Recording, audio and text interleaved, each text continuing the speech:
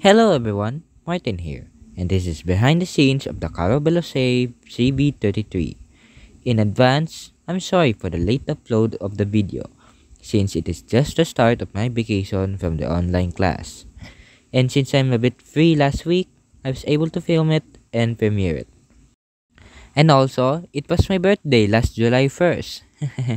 I just wanted to upload the CV-33 and this after my birthday so that I can watch with you viewers. There's a lot to improve to this model from the Tiger 1 video.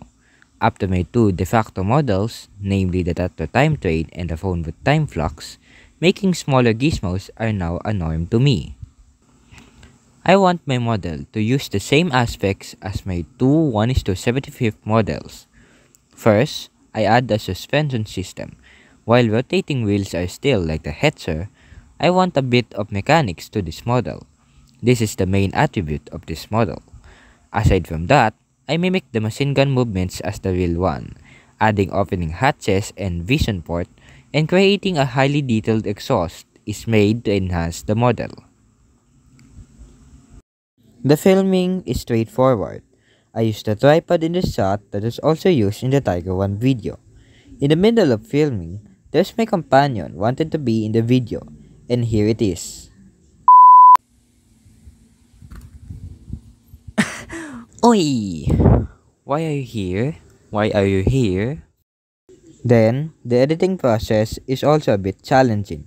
I wanted a parody of Yukari's infiltration of Anzio to look like she's filming a Carro Veloce, and the rest are like the formats of other cardboard models. Oh, before I end this commentary part, hopefully I can also get one more video published and one more behind the scenes video during only 4 weeks. And the next video will be another de facto video.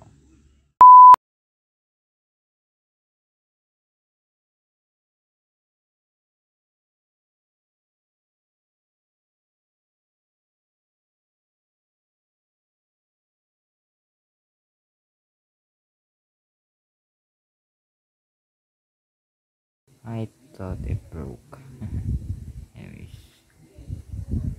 And here are the pictures of the building process.